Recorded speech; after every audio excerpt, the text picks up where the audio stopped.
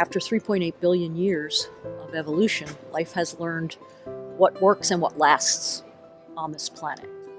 So biomimicry is a practice in which designers or decision makers say, how has nature already solved this? And is there anything I can emulate to solve a human problem?